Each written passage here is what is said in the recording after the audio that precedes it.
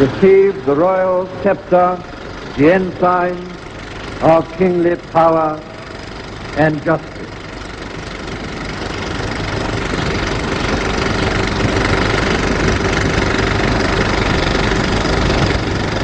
Receive the rod of equity and mercy. Be so merciful that you be not too remiss, so execute justice that you forget not mercy.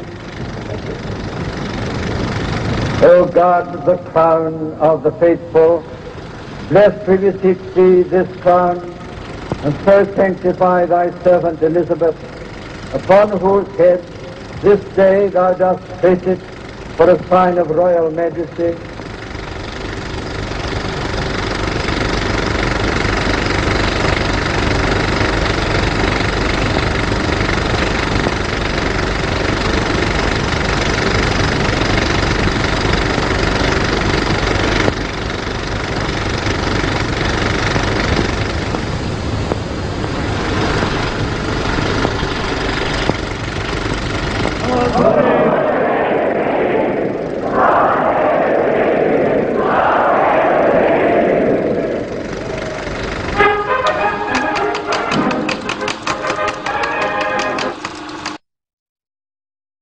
There's lots of symbolism and ritual in royalty.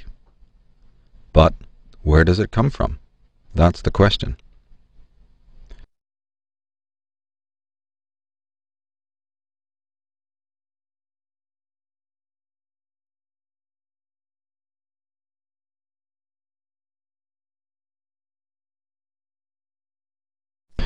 During the coronation service of Queen Elizabeth II, the narrator mentioned that elements of the proceedings were so old that history could not fathom them. Well, this obviously implies that the symbolism reaches back farther than the origins of Christianity. It also means that the ceremony is not wholly Christian, even though it appears so on the surface.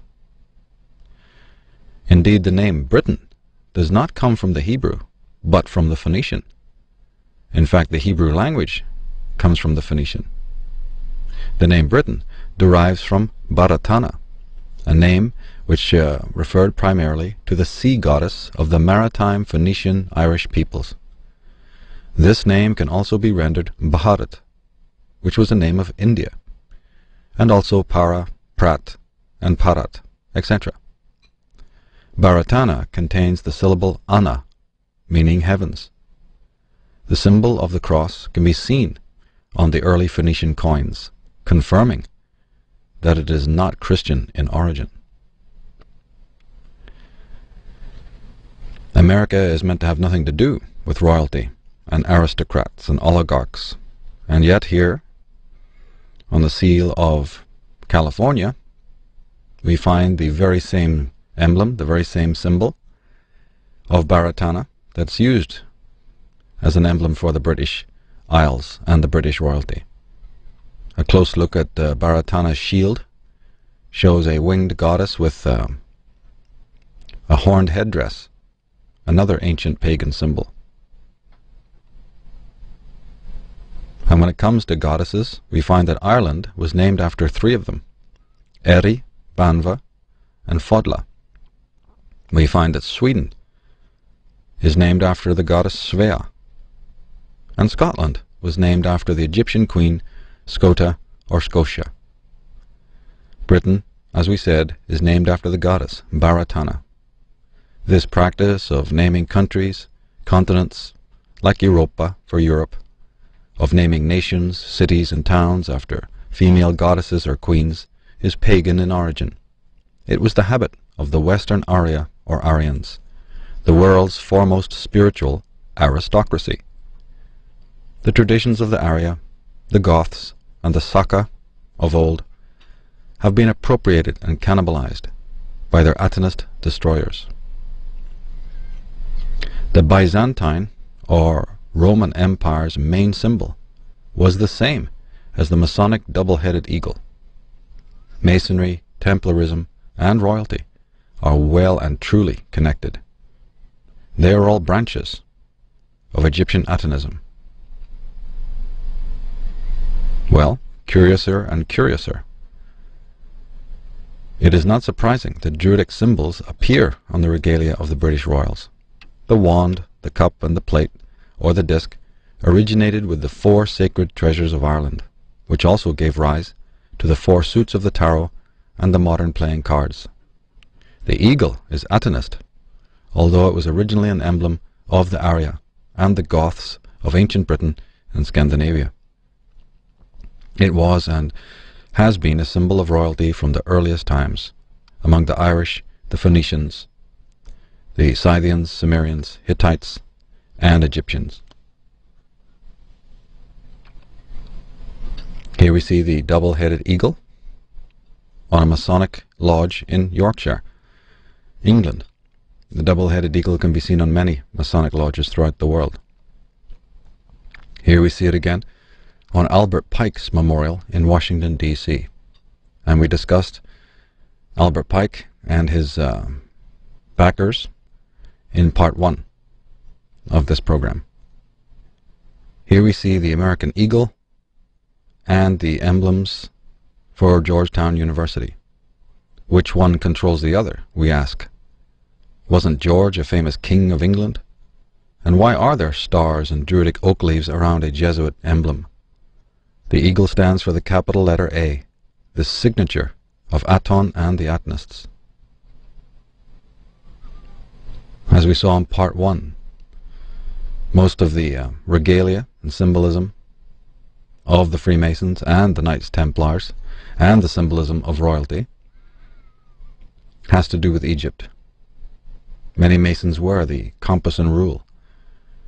They lionize and revere the Egyptian pharaohs, Thutmosis and Akhenaten, and they revere the symbol of the 3, which of course originated with Druidism, but was certainly used to great effect in Egypt. The design of the pyramid, for instance, being based on the harmonies of 3 and 4. And speaking of strange symbols, we might ask why there is a skull and bones symbol on the tunic of a member of the Knights of Columbus. This is a Jesuit Catholic order created in the 1920s, to which many U.S. politicians and public figures belong.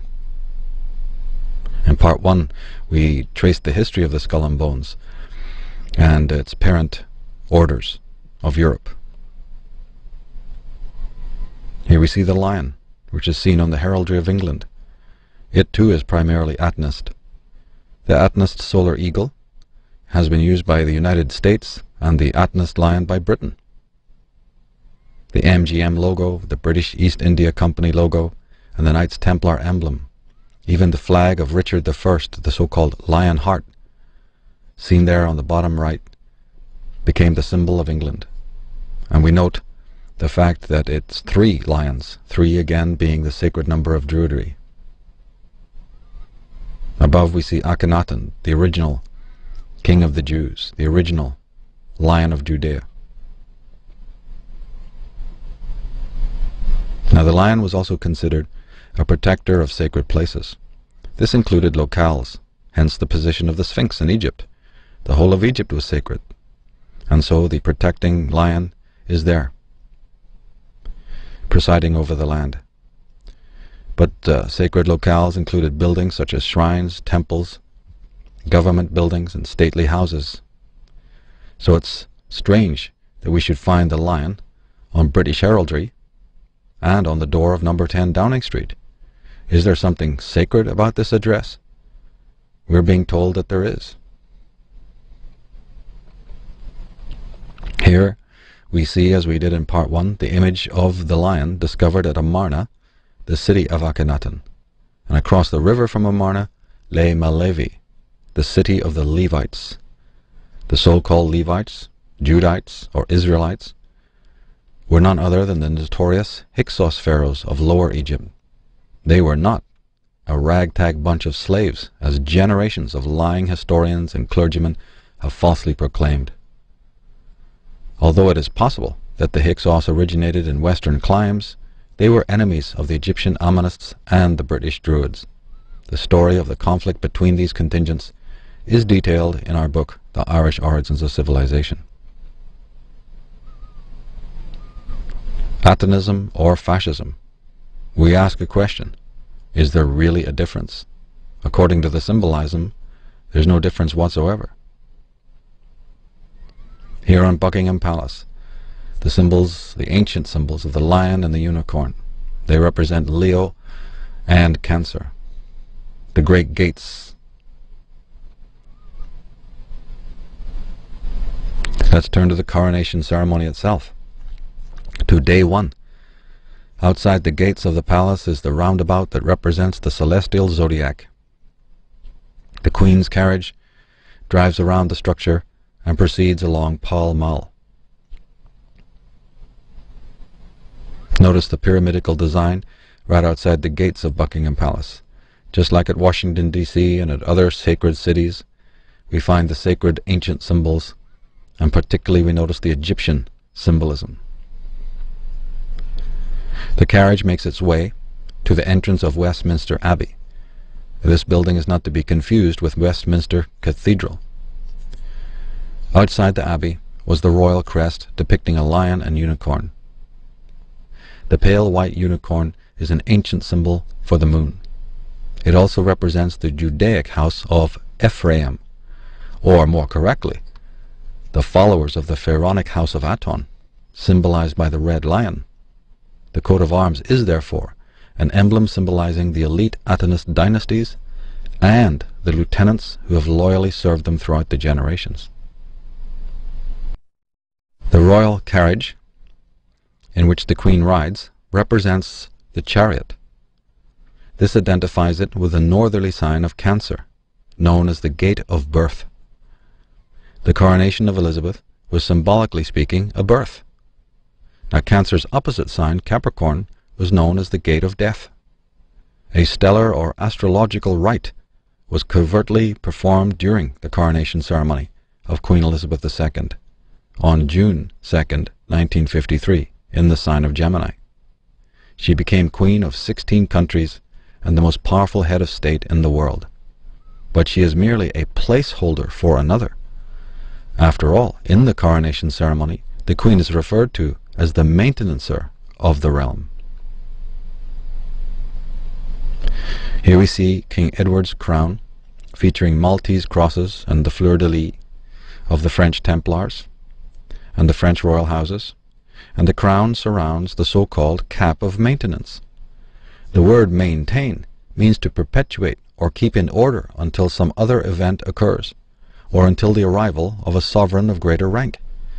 Interestingly, the very word entertain also connotes the same idea.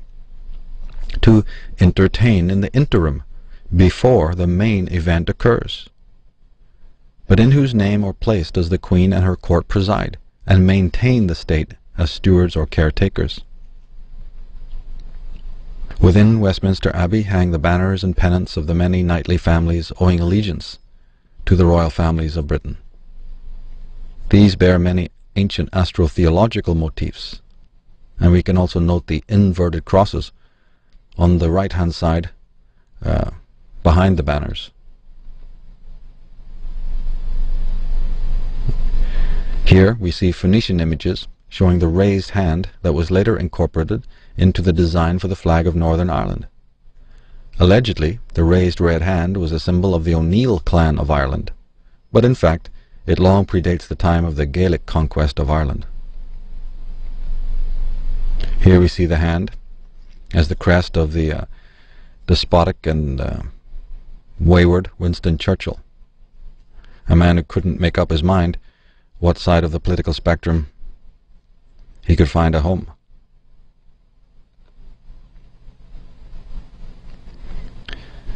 Kabbalistic imagery is also used during the coronation ceremony. The Queen is positioned at the center of 6 maidens or ladies-in-waiting. The form of the procession is reminiscent of the Kabbalistic tree of life, which we can see on the right. The procession then passes through the second portal into the church towards the altar. The company pass along a blue carpet symbolizing water, the river of life, time or knowledge, etc. Interestingly, the word Hebrew, as we saw in part 1, means the men of the river. Passing through the inner door towards the altar, we see the red train of the Queen held by her 6 ladies. This red train symbolizes the line of kings and queens historically preceding the Queen. She is the end of the royal bloodline, the so-called dragon court that stretches back past the time of Akhenaten to even more distant ages. And as we saw, the lion, or sometimes the dragon or the serpent of the Habsburg dynasty to whom the Queen is related. We saw that the Windsors are also related to the Beauce-Lyon family and the Battenbergs and the Saxe-Coburg-Gothas and the Hanoverian House of Orange, to the Savoys and Angevins and Capetians and the Guelphs, who were known as the Black Venetian dynasties. The procession approaches the first set of steps. There are 6 to climb. This represents a Star of David, or, more correctly, of Aton. After this ascent, the Queen moves slowly towards the members of the Protestant clergy, standing before the altar and 2 thrones. On the backs of the robes of the bishops, we see the letters IHS. These letters are believed to represent Jesus Christ, but in fact they derive from the Irish god Iesa or Isus, as well as from the Grecian and Roman god Dionysus or Bacchus, upon whom the Christian Jesus was partly based.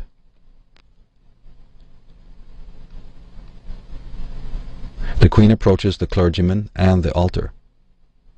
Above the altar, with the sacred emblems of royalty, is a balcony where the family members of the Queen are seated.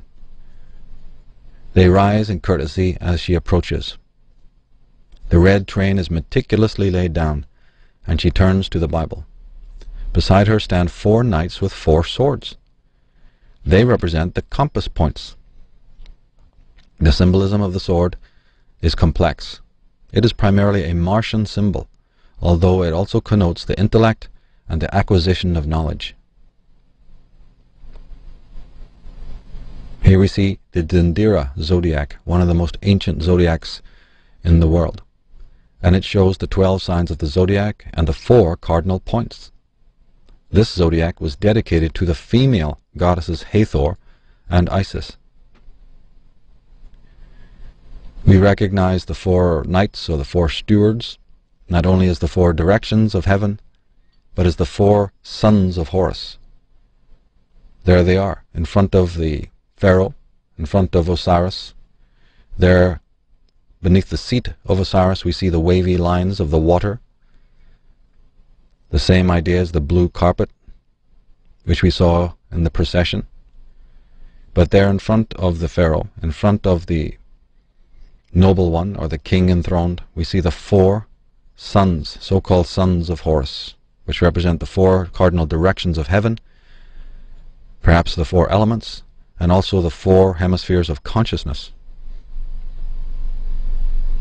The Queen is presented for recognition. She moves towards the St. Edward's chair. At this time, the Archbishop of Canterbury will present her before the people for recognition. This is an astromantic ritual in which the Queen represents the moon and the Archbishop the sun. His light illumines or recognizes her as the sun does the moon. The chair of St. Edward is another ancient Irish symbol. It's the coronation seat of Tara and is of Atenist origins. It was used in Ireland after the Milesians, or the Atenists, conquered the land around 600 BC. During this astrological ritual, the Queen faces each of the compass points in turn, while the same question is proclaimed as to whether she is accepted as regent by those gathered at the 4 points of the world. The Queen is asked by the Archbishop if she will swear before the people to keep the promises she has made, to rule her realms and territories with justice and rightness. The Queen answers, "All this I promise to do." The Queen proceeds towards the altar to kneel and swear before God that she will keep her oath. She kisses the Bible, which appears to be opened at an early chapter. Immediately after the Bible is removed, another book is brought forth, in which she signs her name. After being addressed by the Scottish minister, The Queen has her crimson robe removed. She rises and proceeds towards St. Edward's chair, behind a knight carrying a sword. This is the moment before the anointing.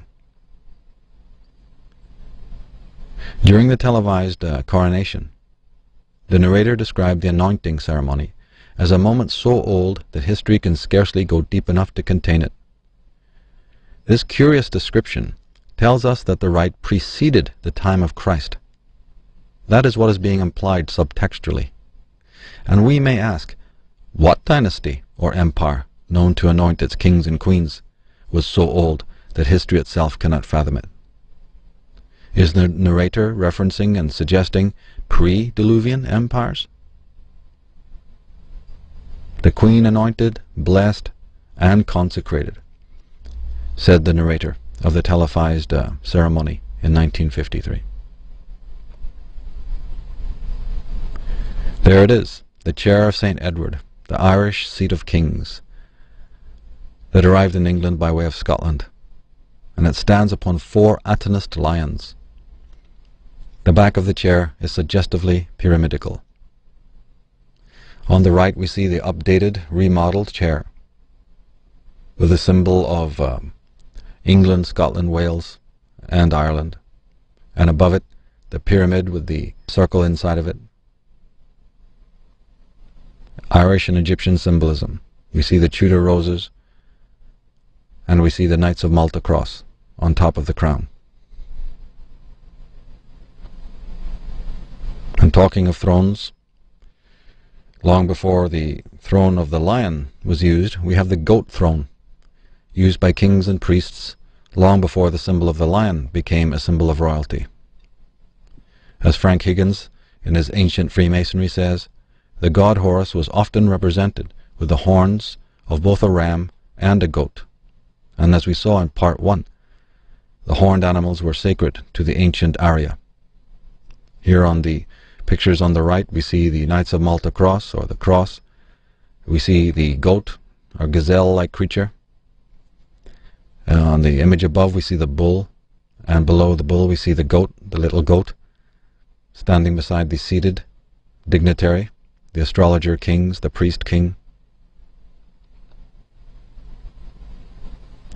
And as we saw, the Western Arya, they were the Phoenicians, the Goths, and the early Scythian Gaels. They all worshipped the horned animal. In particular, they revered the goat and the stag. The very name Scythian comes from Saka, from which we derive such terms as sacred and sage. The syllable S-A-C and also sak or zak connoted the stag. The syllable appears in the word Saxon.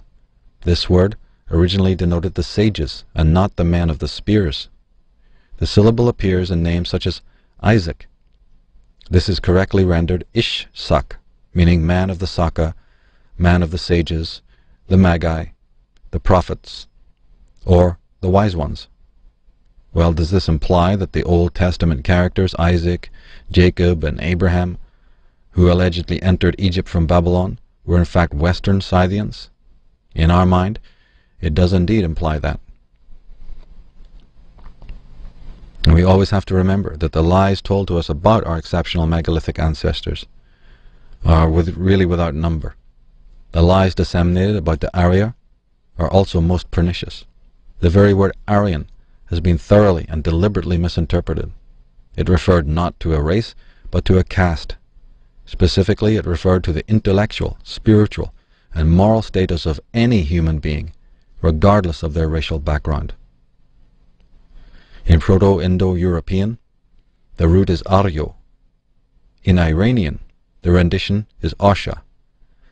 In Hindi, the root was Urta. In Greek, the renditions were Arete, meaning virtue, or Aristos, meaning best, like in Aristotle, the philosopher, and Ortho, meaning orthodox. In Latin, it was rectus, or erectus, meaning upstanding, right, or true.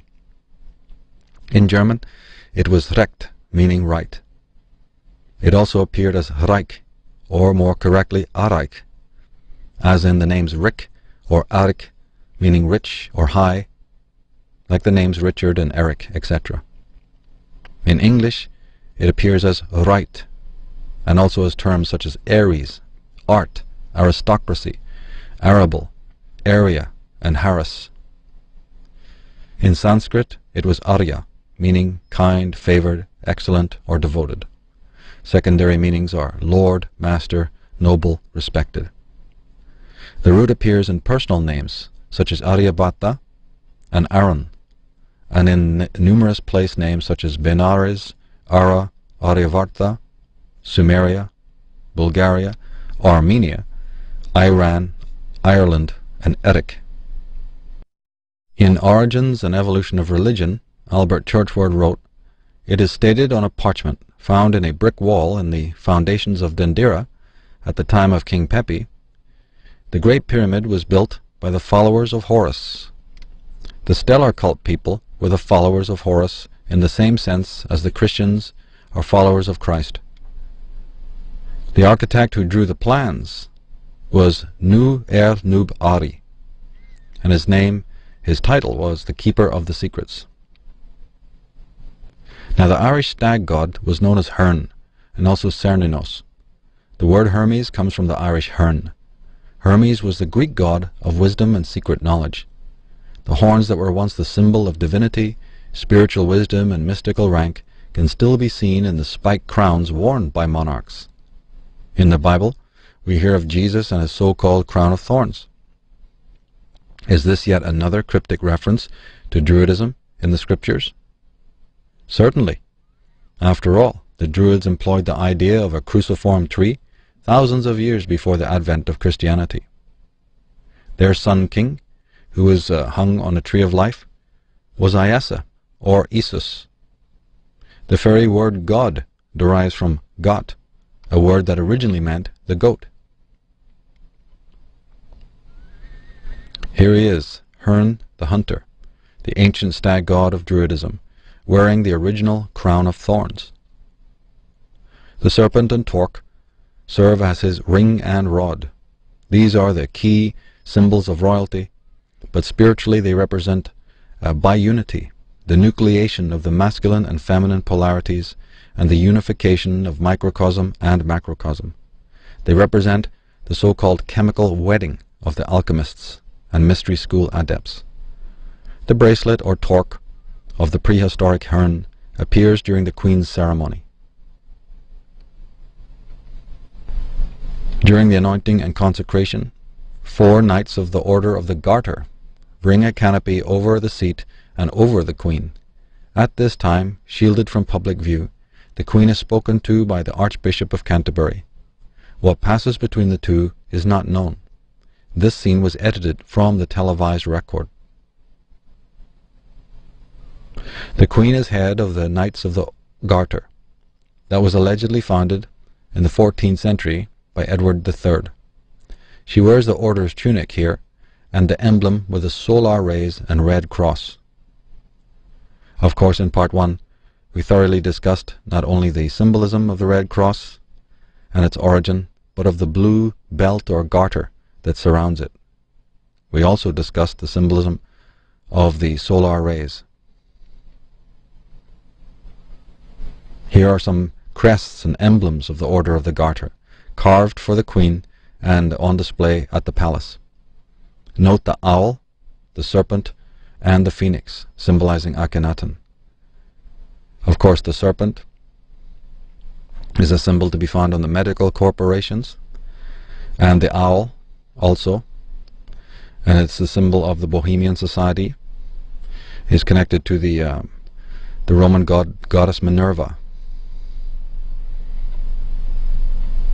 The symbol of the blue garter, as well as the red cross symbol, referred to as St. George's Cross, belonged to the Egyptian god Set.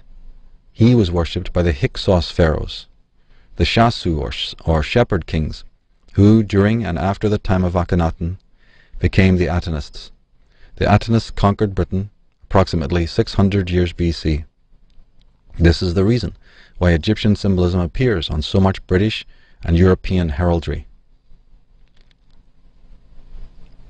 The lunar queen becomes the solar queen. After being anointed, Elizabeth is clothed in a golden robe. She resumes her place on the chair and is presented with an unsheathed, jeweled sword. The female queen takes the sword of Mars from the male knight. This interaction between the queen and knight is a key aspect of the ceremony. Its secret is revealed by way of an understanding of astrology and tarot. On the bottom left we see a tarot card named the Queen of Swords, corresponding with this aspect of the ceremony. The image of the royal lady holding the Martian sword can be seen in the tarot card named the Queen of Swords.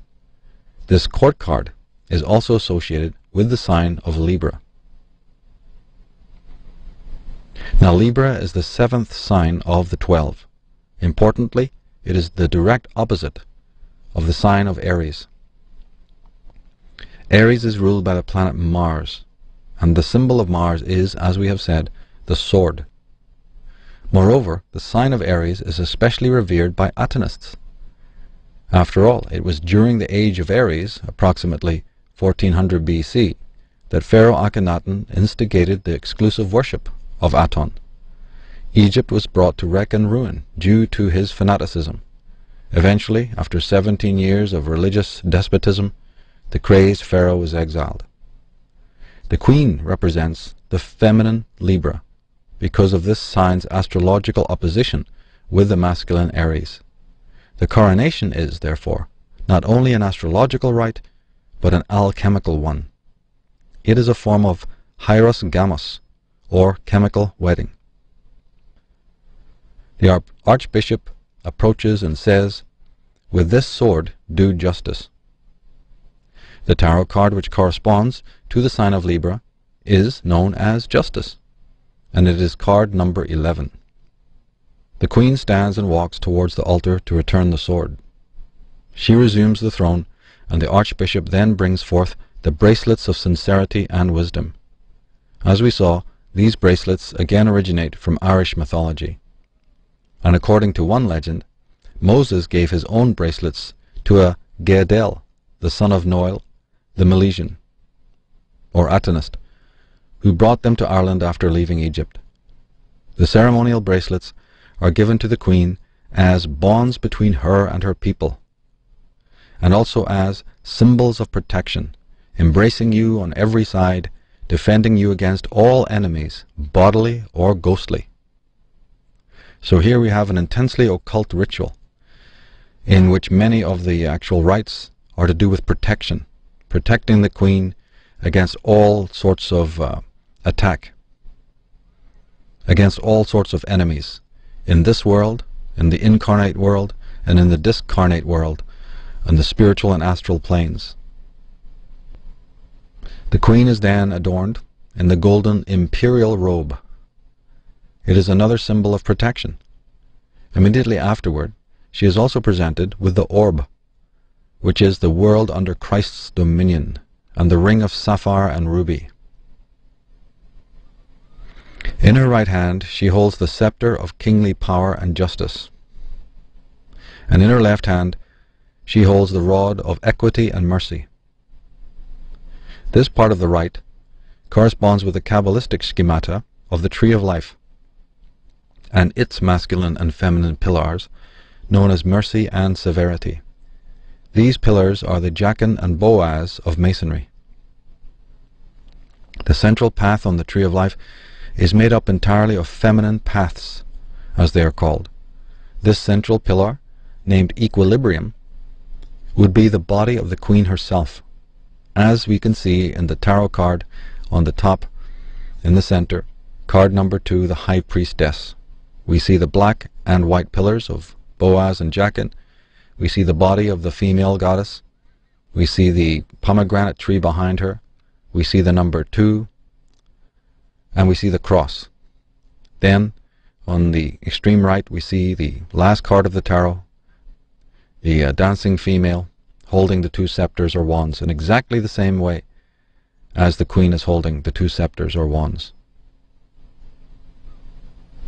And about her as we can see in this card that's called the world, we see the 4 cardinal figures again. The 4 cardinal points.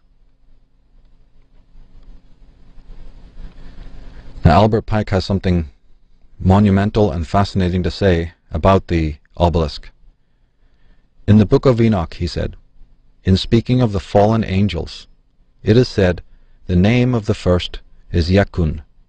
He it was who seduced all the sons of the holy angel, and causing them to descend on earth, led astray the offspring of men. And the name, as Yakain, is fitly represented by a phallic column. Well, Yakun is obviously the Jakun or Jakin, one of the pillars at the gates of Solomon or Aton's temple. We see these 2 stately pillars at the portals of all Masonic lodges and at important government buildings. These phallic altars to Lucifer, or Aton, can be found in most civic centers of the world as the obelisk, the tower, or a single erect stone monument. They stand in the center of prominent city squares and near important banks, churches, and educational institutions. The very word phallic comes from phallos, which means white or bright, and it's akin to theos, that also means light. Albert Pike said, by the very name, it, the phallus, was connected with the sun. So where we have the solar symbols, we also have the phallic symbols. And the great phallic obelisk represented the fallen angel, the one who led men astray. And these phallic columns are to be found in the most important cities of the world, and very, very close to the houses of government and religion. Here is the front cover of Sir Francis Bacon's New Atlantis, featuring the Masonic Jachin and Boaz. Here we have the Jachin and Boaz with the Egyptian pyramid in Israel. So again, the obelisk, the phallus of Lucifer, God of light, a cardinal Atonist symbol, and now we have some idea of why it would have been incorporated into civic design in this particular way. Well, the idea of 2 pillars is not Jewish but Egyptian. As said, Jachin and Boaz are based on the esoteric, so-called Kabbalistic tradition, and on the Tree of Life's pillars entitled Mercy and Severity. These terms apparently also refer to 2 ancient symbols of royalty, namely the crook and flail of the pharaohs. Egyptian pharaohs bore the symbol of the crook and also the flail or whip. This symbol of the flail connoted self-mastery and not dominance over others, as lying experts contend. Interestingly, the Hyksos pharaohs were known as the shepherd kings. The king of Egypt was regarded as a seer. He was the shepherd. This term distinguished him as a master astrologer, because the flocks were the stars of heaven. On Queen Elizabeth's shoulder there is what appears to be 2 tassels, but which may be in fact a figurative Egyptian flail. It's a case of old pharaohs and new pharaohs. It's a case of meet the new boss is the same as the old boss. And what's more, we see the ring and the rod in exactly the same way as we saw in the ancient picture of Herne the Hunter, in the Sumerian, Babylonian, Assyrian images of the goddess Lilith, who holds them, and also in the priest kings of ancient Sumeria and Babylon, who held the same symbols of royalty, the sphere and the rod, the ring and the rod, the 1 and the 0. In Genesis 49, chapter 10, we read, "The scepter will not depart from Judah, nor the ruler's staff from between his feet, until he comes to whom it belongs, and the obedience of the nations is his." So again, an idea of waiting, an idea of one who is to come, and the importance of the scepter. Of course, we find the royal scepter not only in the House of Lords. Troublesomely, we find it in the House of Commons. Ultimately, the House of Commons cannot open without the right of placing the Queen's mace. The oligarch has the power, regardless of what the common public are led to believe. Everything is commissioned under the name of royalty and oligarchy. Now the Archbishop raises the crown high above the Queen's head before setting it in place. Suggestively, nothing organic exists during the ceremony, and men alone undertake the main ceremonial duties. That's right. The entire ceremony is indoors. There are no animals, there are no plants, and women do not take part in any of the main ceremonial duties. Here again we see the crown and the cross, which Christians would have us believe originates with early Christianity. But of course, a little study tells us the opposite. Tells us that the cross is hardly unique to Christianity or modern royals.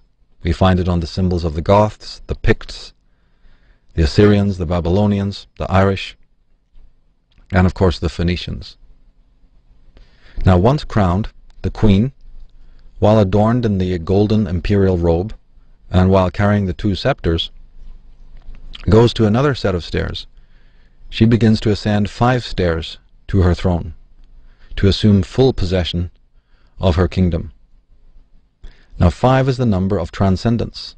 It signifies mastery over the 4 elements of fire, water, air, and earth.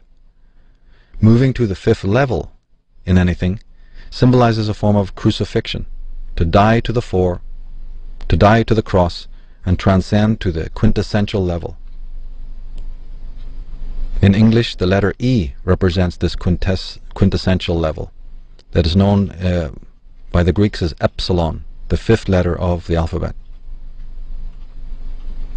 That's right, 6 stairs, then 5. You think it's Masonic? Well, you've just graduated, because it is. Here, on a Masonic frieze, are the idiosyncratic symbols, the emblems of Freemasonry, like we see on so many lodges.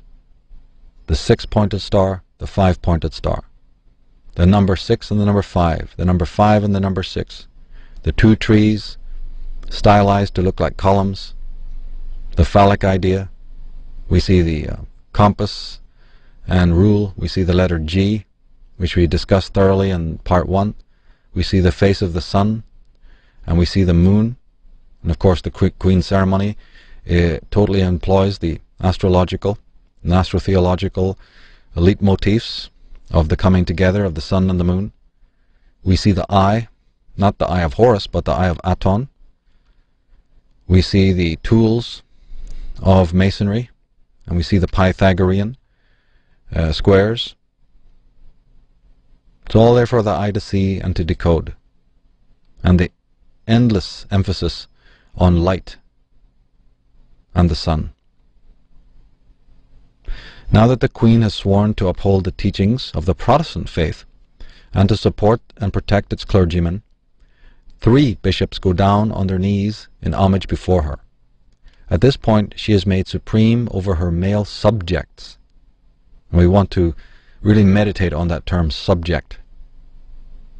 In the early Babylonian stele, we see the sun disk, we see the 4 directions and the 3 attendants to the enshrined king within his sacred precinct. There's nothing new about the Queen's ceremony and the traditions and the rites and rituals that we see going on in it. Now above the priest-king's head are the symbols of the planets and stars. The temple stands upon the water, symbolized by the wavy lines. As we saw earlier, the Queen's procession moved along a blue carpet. Moreover, the very abbey, Westminster Abbey, is situated right on the river Thames, or Tammuz, the river of Thomas, the river of time. The Queen is then approached by 4 more subjects: her husband, the Duke of Edinburgh, her uncle, the Duke of Gloucester, her cousin, the Duke of Kent, and finally the Earl Marshal of England. Each kneel and kiss her on the left cheek. Now in the 1st, 2nd, and 4th case, the dedication to the Queen is spoken aloud. In the case of the Duke of Kent, it is read silently from a paper presented in front of him by one of the bishops. The photo on the right is slightly blurred, but the paper being held in front of the Duke of Kent by the bishop can be plainly seen. Now, the Duke of Kent is the head of the Freemasonic Orders of Britain. It is therefore very suggestive that his statement and proclamation before and to the Queen is silent and secret. The narrator of the coronation service passed by this specific episode without a comment. Perhaps it is also suggestive that the Duke of Kent is the third in line to approach the Queen, the number 3 being sacred to Freemasons, as it was to the ancient Druids. Of course, the skeptic will say, it got nothing to do with Freemasonry. Well, that's what you're bound to think without investigation, without research, and without an open mind. On the contrary, it got everything to do with Freemasonry. But it's more pernicious even than that. The royals expect their subjects to bow or kneel before them, do they not? Well, the boss man expects you to bow and kneel before them if they had their way. But symbolically bowing low the head to anyone actually signifies death. It signifies that one is headless before their liege lords. In Latin, the word head is caput, as the elite Capetian dynasty, which we discussed in Program 1. The word capitulation connotes cutting off a head, and that is what one symbolically does when they bow before monarchs or political dignitaries. One is symbolically lower and lesser than the regent. One indicates that they surrender their selfhood and sovereignty. The same thing applies when the knees are bent or genuflected. This occurs, of course, when knighthoods are granted. Now the Queen removes her crown, and she and Prince Philip, the Duke of Edinburgh, both kneel before the altar to receive communion, the bread and the wine. This is the final rite before the service ends, and they rise to leave the church to meet the people outside. Prince Philip was made Duke of Edinburgh, a place which is, in the esoteric doctrine, considered the true Jerusalem. He is therefore the Duke of Jerusalem. But who are the Windsors? Well, the name of Windsor was adopted on July 17, 1917. The reason had to do with the fact that the present British royals are German by ancestry. Their actual dynastic names are Germanic. Of course, this did not sit well with the men and women of England who were forced into war with Germany on 2 occasions. The royals sitting on the thrones of Britain did not want it widely known that the enemy in Germany was of their own blood, and that the men and women were dying for nothing.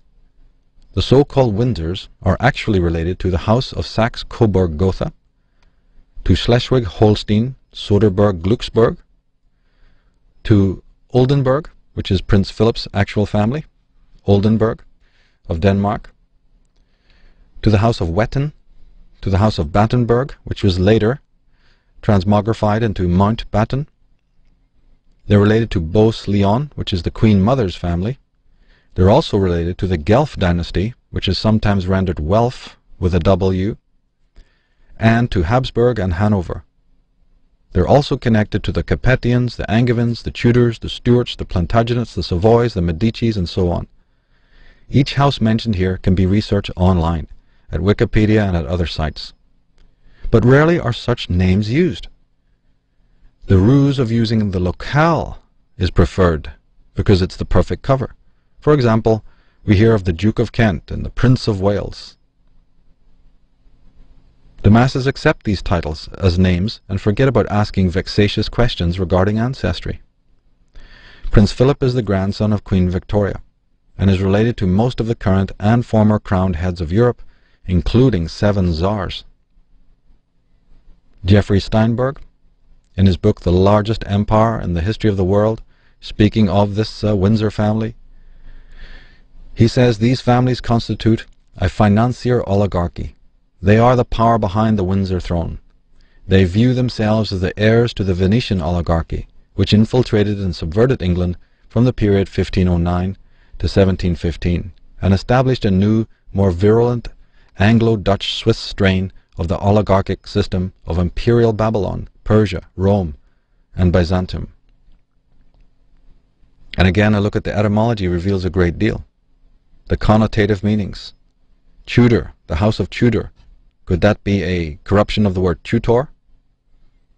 The tutors, the literate ones, the ones who can read and write when the world was reeking with ignorance and illiteracy? Are they the teachers? Or are they the Tudor or the Judah? Is the word Tudor an anglicized, corrupt version of the term Judah? And was Judah the judges, the tribe of judges? Ultimately, as we showed in Program 1, Judah equals Aton. And the Stuarts, as we showed, are really the stewards, those who stand in place of one to come. Now we come to the end of the service, the end of the coronation ceremony. 6 hours has elapsed, and the service ends, and the royal procession turns the way it came. Note that the Queen's train is now black, not red. Black, red, and white are the three most important colors in alchemy, in the alchemical process. Negredo is black, rubedo is red, and albedo is the white. They return to the palace. They emerge from Westminster Abbey after the 6-hour-long coronation service. The Queen enters her carriage and makes her way back to Buckingham Palace, passing through Whitehall, Pall Mall, St. James's Street, and Piccadilly, through streets thronged with onlookers and regimented marching troops from every one of her territories. Now a closer look at the design of the royal carriage reveals the 4 lions again, and the 2-winged humanoid figures, one carrying the trident of Poseidon, god of the sea, of earthquakes, and of Atlantis. The trident was originally the symbol of Baratana, the Phoenician queen after whom Britain was named. And let's not forget again the tarot aspect of all of this, that the carriage represents card number 7, the chariot, moving through and back again through the gate of birth.